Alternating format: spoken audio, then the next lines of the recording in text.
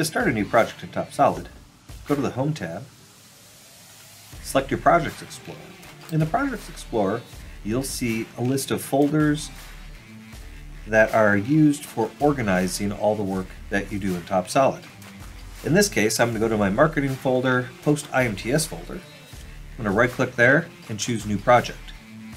I'm going to start with my standard TopSolid USA template, and I'm going to call this Retainer Fixture. That's going to be the name of my project. Once the project has been created, you'll see it within that folder, and to open it, you simply double left mouse button click. Now, on the right side of your screen, you're going to see your project.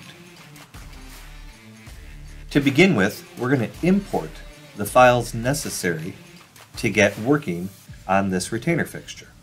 There are a couple of ways to import data into TopSolid.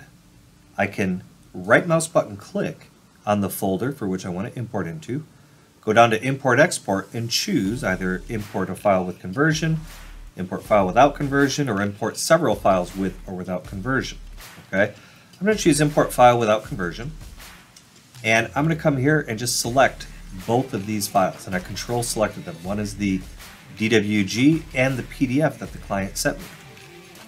Now that those files are imported into my project, how do you work with them?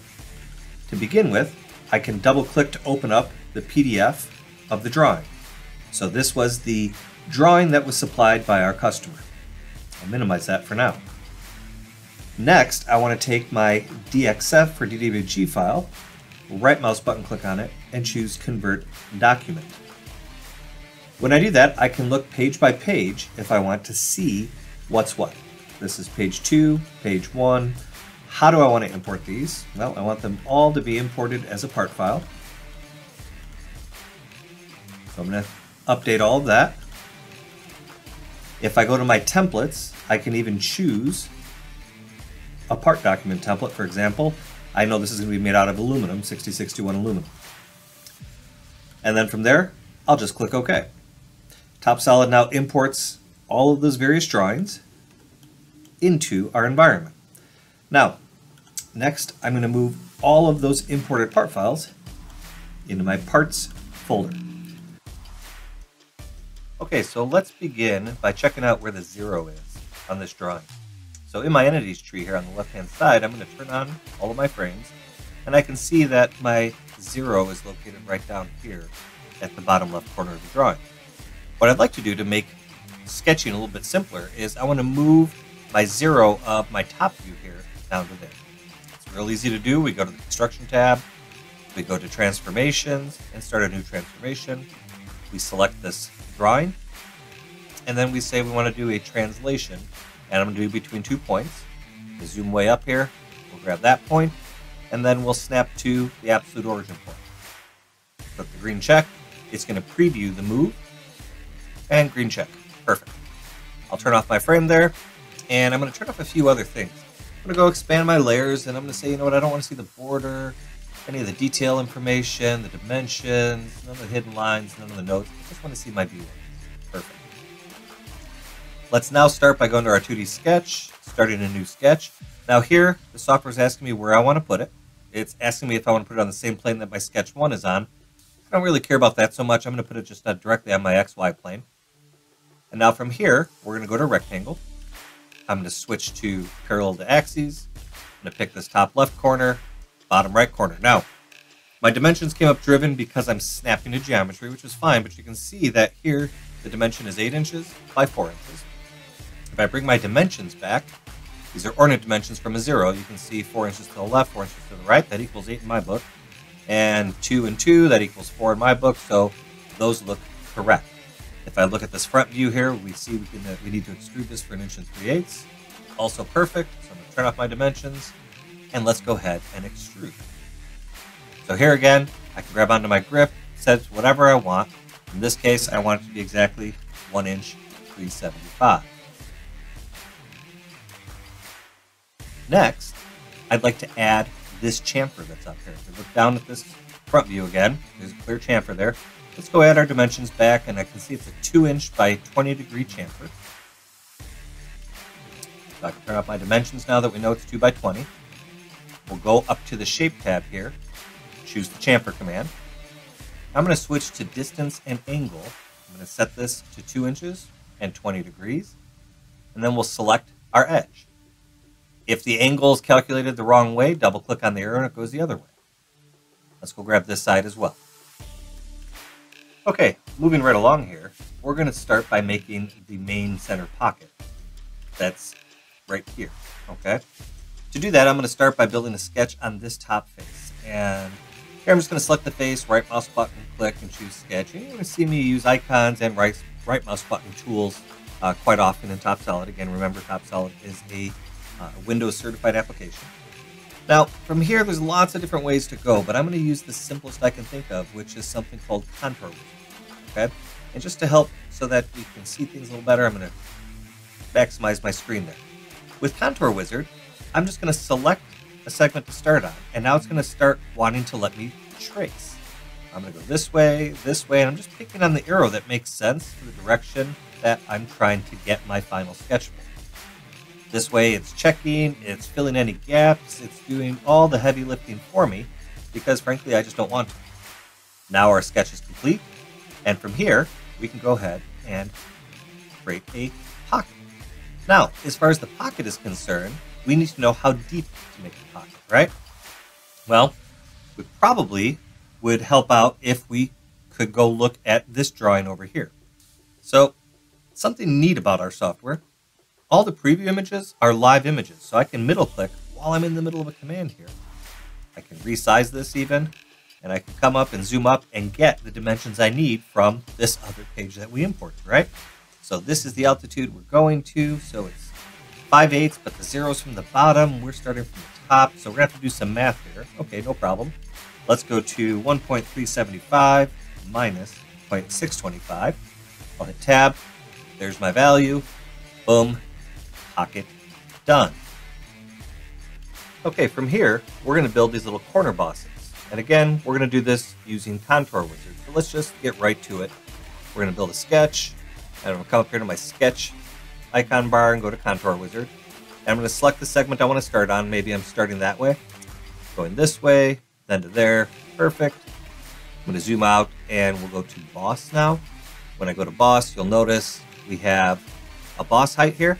And again, I still have my preview up, as you can see, and this is the height we need to go from. So 875 to 5/8. Okay, we know it's 1/4 of an inch.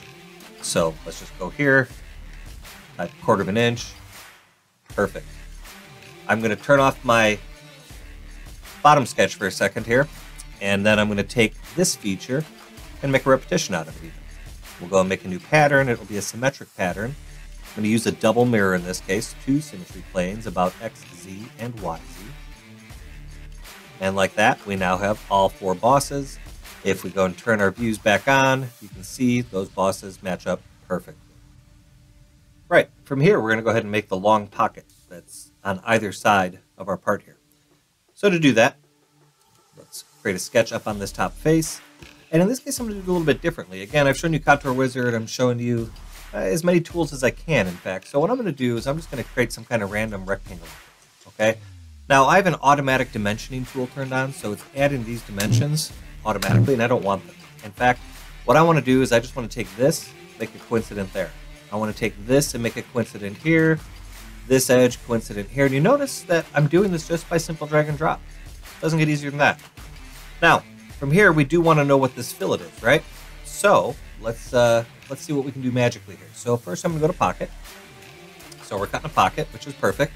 And we need to, of course, know the depth of our pocket. And the depth of our pocket is right here. It's 3/4 from 1 3/8. So let's go 1.375 minus 3/4. Okay, that looks great. And now we want to add some fillets. Now, my vertical radius is here. I'm going to say I don't know what it is. Okay, if we look at this straight on from the top and we zoom up, you could just try values until you get one that looks close, right? That's just a lot of guessing. And, you know, I guess because I've done this part before, but let's say we don't know what the value is supposed to be. Well, I can go here and go to measured value, and I can just select that right there. Now, it gives it to me as a diameter, so we'll have to go here and hit divide 2. Again, just let TopSolid do the math for you. Click OK. We're done there. Now we want to go ahead and add the fillets that belong right here as well. And let's show you another way to do things. I can go here to analyze this way, get a size, and I can select that. And here you can see the radius is 3/32. Because I have my resulting box up here, I can actually take this and hit Control-C or right-click copy, whatever makes you happy. And now let's go to Shape, Fillet, Paste, and now select the edges to apply those corner breaks to. Perfect. Okay, next what we're going to work on is the open pockets on this side and this side. So to do that, I'm going to minimize this a little bit because we don't need to see that so much anymore right now. We'll come back to it here in a sec. And let's just go build a sketch on this face. Here I'm going to use Contour Wizard because I think it makes the most sense. And I'll start by selecting this way. Sure, we'll go up that way. We'll come over to here, down to there, and over and done. Perfect. Now I'm going to go ahead and create a pocket. When I create my pocket, you can see it is creating everything that needs to be there. I don't want these fillets turned on. Okay. And again, if I go look at my preview here, that is 1/4 of an inch, perfect, done. Now, I'm going to guess this is the same pocket on both sides, so I'm going to go ahead and make a repetition. And here I'm going to use a symmetric pattern, but this time instead of a double plane, it's going to be a simple plane, and it will be our XZ plane. Preview looks good. We'll click OK. Again, if we look at this straight on, that looks like it matches perfectly. Wonderful. Okay, from here we have a lot of drillings to put in this part, so let's not waste any time. I'm going to start with the ones that need to go up on this face here. Okay, so let's right-click there, and we'll make a sketch right up there. Now, what I'm going to use here is kind of a little magic trick. It's called a drilling group. And all I'm doing is creating some points at the center of these circles. Perfect. From there, if I right-click in space, I can go to Drilling Group. I can go to my Shape tab, and I can come over here to Drillings and go to Drilling Group, whatever makes you happy. Now, to begin with, we want to know what these drillings are, right? So let's go turn on our notes, and let's kind of zoom up down here, and looks like a 1/4 20 1/2 deep tapped hole. Perfect. So let's switch to tappings. We'll rotate so you can see what's happening here. And now I'm going to switch my standard to be a 1/4 20. I'm going to make sure that my tapping is set to a 1/2 deep, and my hole is set to blind, and I'll let it automatically calculate the depth. That looks perfect for me. I'll click OK. And now finally, I want to repeat that over to this side. So I can use the right-click menu like I've been doing to get the repetition, or to show you a different way, I'm on the Shape tab. I can come here to Repetition. I can select the feature, and then check this out. I want to borrow the same pattern that I used. Let me turn off this so you can see more easily. That I used over here. So I click in Pattern, and I just mouse over this feature because I know that I had a pattern for that. I can borrow it, and like that, I'm done. Okay, so we still have a lot of drillings to do here, so let's not waste any time. I'm going to bring back my imported sketch view. I'm going to go to the bottom of this pocket, create a sketch there, and now I want to copy all of these circles. Here's how I'm going to do it. I'm going to go to Copy Edge, and here I'm just going to drag a window around what I want. Now in TopSolid, you have a very powerful selection window. This selection window, as you can see, is solid, but if I go right to left, it's dashed. Dashed will select anything that crosses the window, whereas solid window will select anything that's inside the window only. Okay? So you have lots of different ways to select geometries. Like that, everything is selected, boom, done. I'm going to go to my drilling group again. I'll do it again from the Shape tab, why not? We'll go to Drilling Group. Now, in this case, what I'm going to do, I have an error here. I need to activate circles. Perfect. Now that I have circles active, I'm going to just go to Standard Drilling. And here, okay, it's already at an 1/8 inch, but let's say it wasn't. I'm going to come here and go grab a measured value of any of these circles. And you can see it passes that value along. I'm going to say it's a through hole and go. And like that, we've now passed all of those circles. And let's turn off the sketches to make our drillings. Okay, moving right along. turn back on our view, see what we have to look at here. I got some drillings that I have to make. Looks like counterbored holes on tops of these pockets. So again, I'm going to use the same methodology. I'm going to create a sketch. And just put some center points on each of these. We could do one and pattern them. I'm just going to do all four because why not? I don't think there's a right or wrong answer here. Now, I need to go make, again, a drilling group. And this time, it's going to be a counterbore hole.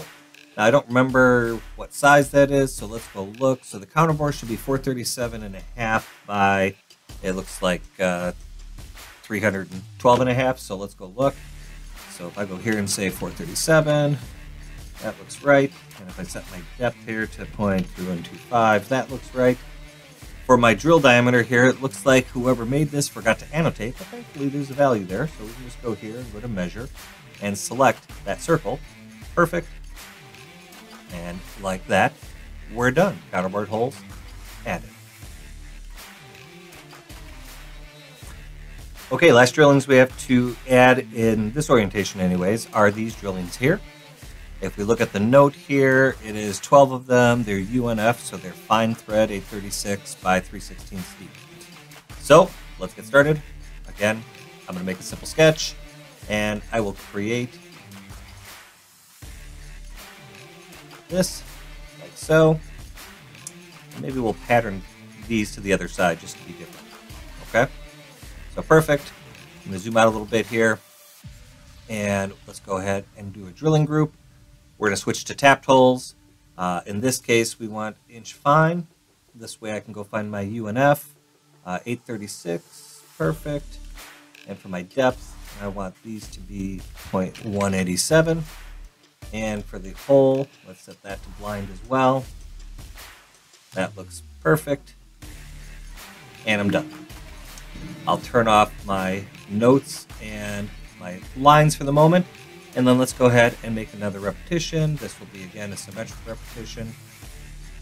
This time it will be about YZ. Perfect. Looks good. If I turn my view back on and we look straight at it, looks like we're in the right location. Okay, in this next step, we have to put some features onto this inclined faces on both sides. And to do this, I'd like to get the detailed information for those specific features, which I believe are on page 3. So let's go look at page 3. Perfect. So here you can see this view has been adjusted so we're looking straight at it. So this is actually what we want, but I want to simplify what I'm going to use. So first of all, I'm going to get rid of my border, my dimensions I don't care about, the hatching I don't care about, the notes I don't care about. I want all of that, and I'm just going to build a simple sketch right there. Doesn't even matter. Because all I want to do is I want to copy this information, right? So I'm going to say I would like all of that. Perfect. And all of this. Even better. Okay? And like that, I now have a sketch to copy. Finally, I'm going to make a piece of construction geometry. This is going to be a frame that's going to be at the intersection between this segment and this segment. My x-axis is going to be along this edge, and my y-axis is going to be along this edge. Perfect. And if I rotate that, you'll see the orientation of that frame. Now, why did I do that? Well, I'm going to show you a really cool tool here called Entity Copy and Entity Paste. So if I go to my Tools drop-down menu here, I have something called Entity Copy. I can grab the entity, referencing that 0. Green check. Now I go back to my original design here, and you know what? I'm going to turn off all of that stuff for now. I need to put a frame in there, so I'm going to say frame again by pointing 2 directions. So I'm going to say that origin point along this edge that way. That frame orientation looks good. I'll click OK. And now I can go here to Entity Paste, select my destination frame, and perfect. So now I've copied from the one imported DWG drawing file into the one I've been modeling with, so that now we can complete this process. Now, I also want to be looking at this one here so we can get some of the sizes directly from the model. So again, we're doing a lot in this step, right? So we're going to look at everything here. This looks like it's to be that size counterbore, perfect. Again, I'm going to do this the same way I've been doing all of these. I'm going to start with a simple little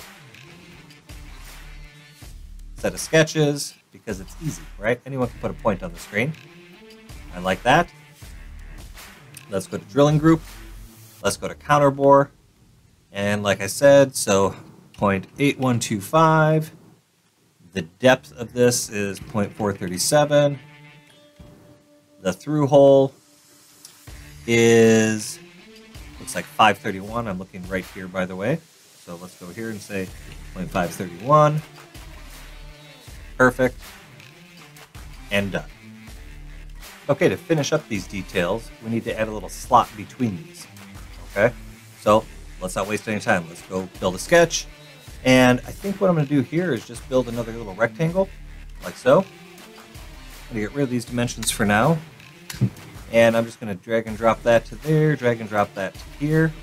And then I think I'm going to make, oh, how about an alignment? We'll align this with the center of that. This with the center of that. Perfect. Okay? And you know what? Let's just do the same thing down here because it's nice and simple. We'll do this, get rid of this dimension, and I'll show you another way to constrain. So I'm going to copy here, I'm going to, drag and drop there. And then this one here, I'll take this point, and I'll make it coincident on that segment up there. And you notice, just by grabbing the point, moving it, and then hovering on what I want up here, it's making that coincident relationship for me.